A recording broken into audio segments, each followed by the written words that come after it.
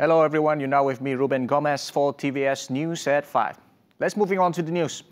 Right, the effort to improve the quality of Sarawakian craft, especially Songket, will be continued. Chief Minister Datuk Petinggi Abang Johari Tun Openg said the Sarawak Songket will be nominated under the United Nations Educational, Scientific and Cultural Organization's 2003 Convention, UNESCO, to earn international recognition. He added, UNESCO recognition will positively impact the arts in Sarawak and at the same time elevate the traditional craft to a higher level. Dan saya harap intangible benefit ini sudah tentu akan memberi kesan yang sangat positif di dalam kita nak membangunkan seni craft yang terdapat di negeri Sarawak. He said this during the inaugural Sarawak Music Fashion Galore Samfac 2020 in Kuching. Abang Johari added, Sarawak government have and will always support the crafts industry through the Ministry of Tourism, Arts and Culture. Kerjaan kita memang mendokong, memberi sokongan melalui Kementerian Datuk Karim kepada pihak-pihak NGO yang ingin hendak menaikkan kualiti dan juga hasil kraft kita. An Intangible Cultural Heritage Centre ICH is being set up in Sarawak. According to Sarawak Minister of Tourism, Art, Culture, Youth and Sports, Dato' Abdul Karim Rahman Hamzah, ICH aims to safeguard and document the state's rich cultural heritage.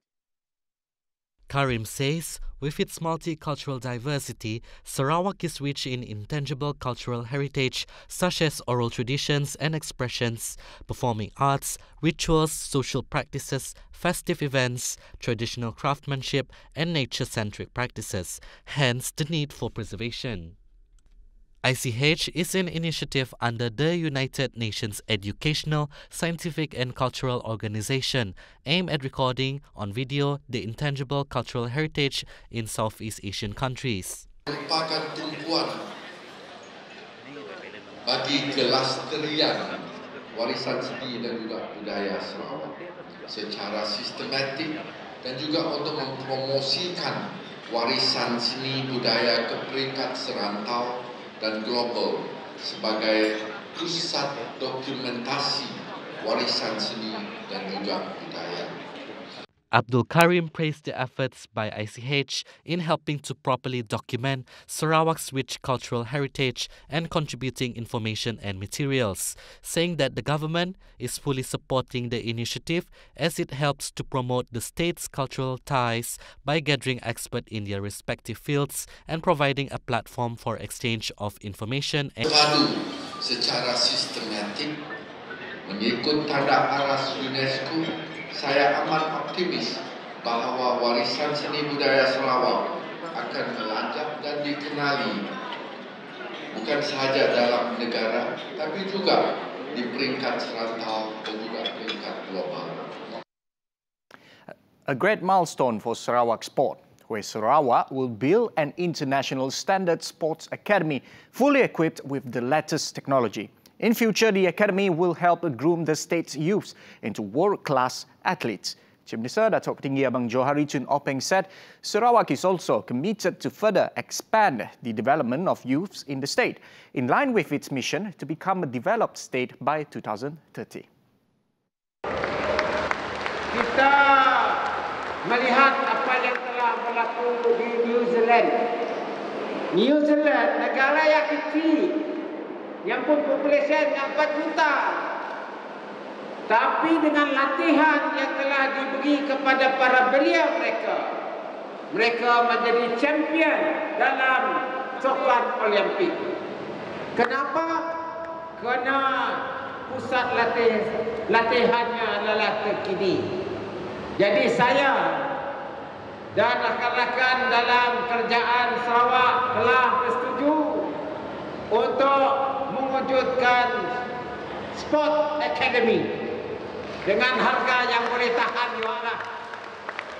Jadi kita laksanakan dasar itu. Ini semuanya untuk belia. He said this in his speech during the State Level 2020 Youth Day celebration at the Asajaya Sports Complex in Samarahan. This year's Youth Day celebration theme, Belia Pemacu Transformasi Digital Sarawak, involves students from schools as well as public and private institutions of higher learning, as well as members of the public aged between 15 and 40. Right, welcome back. COVID-19 infections in several states are now in a steady decline. Therefore, the federal government has decided to end the conditional movement control order in most states. Senior Minister for Security Cluster, Datuk Sri Ismail Sabri Yaakob, said the decision was made after considering the current and expected impact on the economic recovery if the CMCO was to be extended.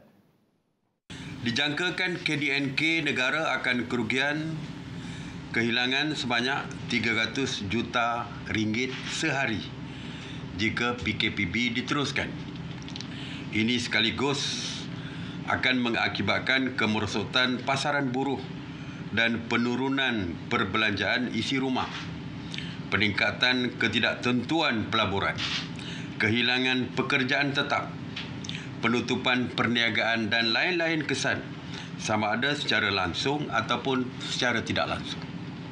Oleh sebab itu, kerajaan berhati-hati dan perlu mempertimbangkan semua aspek di dalam rangka sebarang pendekatan bagi mewujudkan keseimbangan antara menjaga kesihatan awam dan kesan terhadap ekonomi.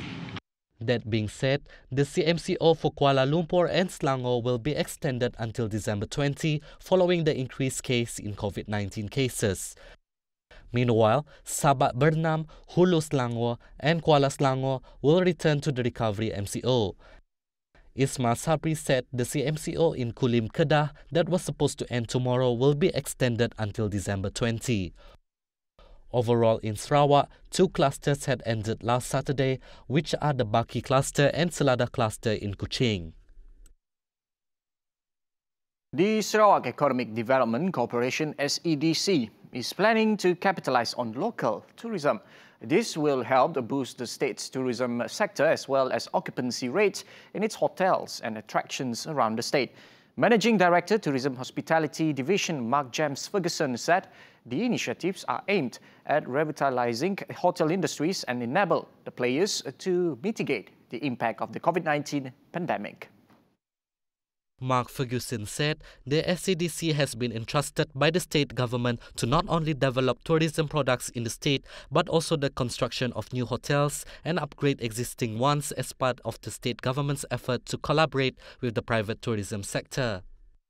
Meanwhile, SCDC Chairman Tan Sri Abdul Aziz also highlighted renovation works by SCDC last year, which included refurbishment and upgrading works for 239 rooms and corridors, third-floor function rooms, and other renovations to the Putri wing of the Riverside Majestic Hotel in Kuching.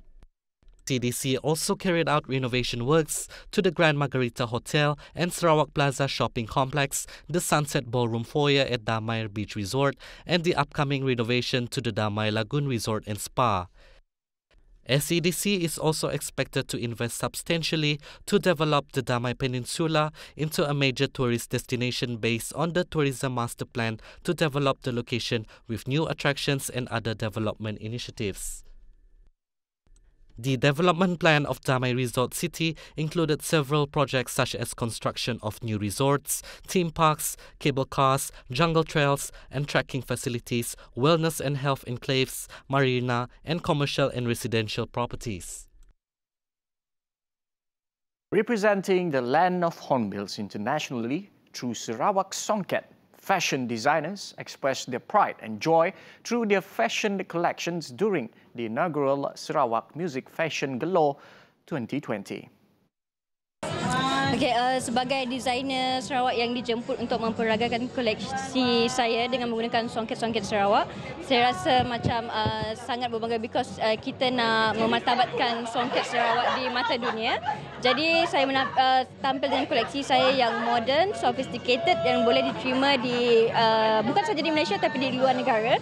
Di mana dalam rekaan saya menggunakan motif Songket, motif rose duduk iaitu motif asli Sarawak. Sarawak. Yang hanya terdapat di Sarawak. Jadi yang itu saya tampilkan dalam rekan-rekan saya. Tapi diolah dengan menjadi moden. So, susah sikit because si banyak orang yang molah benda ya and then nya mahal.